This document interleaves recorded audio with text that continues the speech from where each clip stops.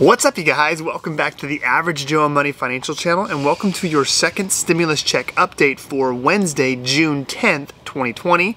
As you can tell, I switched up the background a little bit, came outside, and this is truly going to be a little bit more of an informal stimulus check update. So if you find any value from this video, if you learn anything new, consider hitting that like button below for the YouTube algorithm. It really helps push this video out to a much larger audience. First article I wanted to share with you is from Fox Business, and the title is "Americans Should Expect Another Stimulus Package, Top White House Advisor Says." So even though we did have that May jobs report that showed a shocking 2.5 million jobs added, White House advisor Kevin Hassett said during a virtual summit held by the Wall Street Journal on Tuesday that chances of a Phase 4 stimulus package are, his quote, his words, very, very high, even if signs of recovery continue to manifest in the U.S. economy. So Hassett told them that even though that we might start to see some benefit and start to see some reopening of the economy and even maybe some jobs being added, that they're still going to look to stimulate the economy to make sure it actually, as in his words, take off. Another article here from Politico: social distancing will suppress recovery despite emergency aid, and that's from the Congressional Budget Office, the CBO chief. So CBO Director Philip Swagel also said in a letter to House Speaker Nancy Pelosi that additional emergency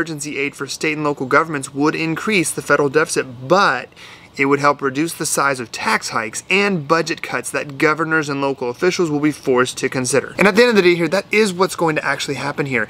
States, there's no doubt states have a budget shortfall as a result of the coronavirus pandemic, and they have one of two options here. They need to get some money from the federal government to fix that shortfall, or they're going to have to raise taxes, and that's going to impact their local economy and the people in their state. So as states open up, they are going to see more infections. That's just, I think, a natural byproduct. The question is whether or not we're going to see a massive second wave as a result of the economy reopening. But the CBO chief was saying here that even if we reopen, that the social distancing we're going to have to implement and continue practicing is going to cause a problem because it's going to keep business somewhat muted. The CBO chief goes on to say that as long as some degree of social distancing remains in place, the economic boost that might be expected from recent legislation will be smaller than it would be during a period of economic weakness without social distancing. That's the truth. Social distancing will cause business to not be as good as it would be without social distancing practices. If you're limited to having 20 people in your store as opposed to 50, well, that's going to cause an impact to your business. Big news of the day: Fed Chief Jerome Powell, after completing his most recent policy meeting this morning, he's going to have a press conference today. He's going to release his details and report on what the forward-looking outlook is. An article from Reuters says that the Federal Reserve completed its latest policy meeting on Wednesday, with attention turning from its massive response to the coronavirus pandemic and toward its still developing plans to strengthen and lengthen an economic recovery. It's likely that Fed Chief Jerome Powell is going to say continue to spend money as much as you can to help prop up this economy given what's going on. It's likely that Fed Chief Jerome Powell will also keep interest rates at historic lows and provide whatever support is necessary to keep the economy on track. At the end of the day, the Fed chief can only do so much to prop up the economy. He has to rely on Congress and the president to make sure that enough money, enough stimulus is going into the economy to keep it propped up, given what we've got going on here, which is an unprecedented crisis. Lastly, there's been no change in the outlook regarding a second stimulus check. We have a massive divide between how Republicans and Democrats think we should handle this crisis. Republicans are taking a wait-and-see approach.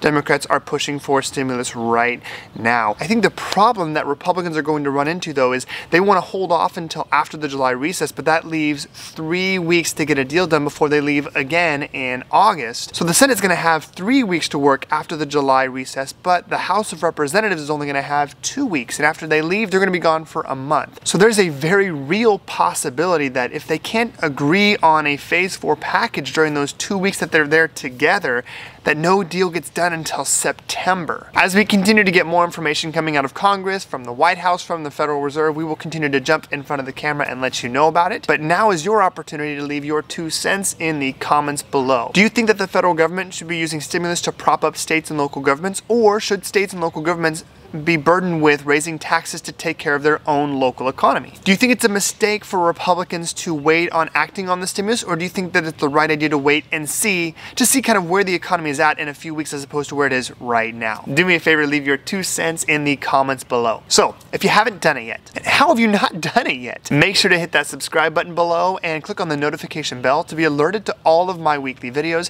In addition to daily stimulus check updates, I also put out 2 to 3 personal finance videos each and every week designed to help the average Joe out there people like you and me with all things personal finance, whether it's how to budget, how to pay off your consumer debt, how to invest for the future, and everything in between. If those topics resonate with you, hit that subscribe button and join the Average Joe and Money financial community. The great news for you is, even though this video is about to end, the learning doesn't have to stop. You can click on these videos right over there.